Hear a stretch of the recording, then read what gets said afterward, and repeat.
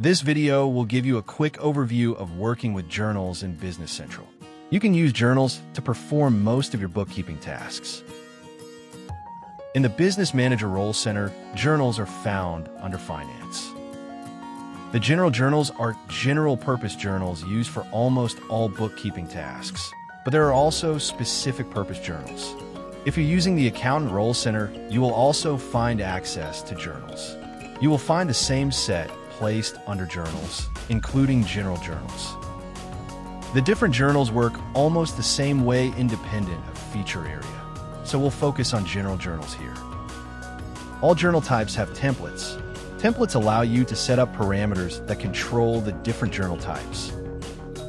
For a given journal type, you can set up multiple journals to split up the task either by type or between users performing different bookkeeping tests. There are two basic ways of filling in a journal, with or without balancing accounts. If you're new to Dynamics 365 or are doing tasks like registering reimbursements, it might be easier to fill in journals line by line without balancing accounts. For each line, you specify the expense. You select the account number and type in what the expense is. This will give you a nice overview of what you're doing and the entries you work with. When you become more familiar with journal posting, you might find it easier to work with balancing accounts per line.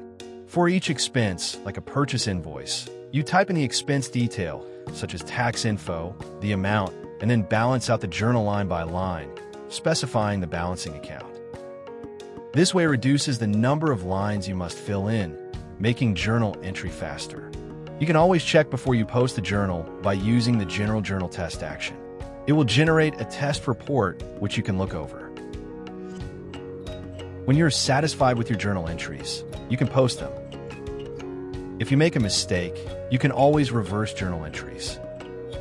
Find the entry, usually by searching the GL registers, then use the reverse register action. This will reverse the entries completely, and you can post a new correct journal. You now have an overview of general journals in Business Central and know how and where to find them. You can always leave and come back to a journal. No need to save your work. Thank you for watching and good luck with your bookkeeping in Business Central.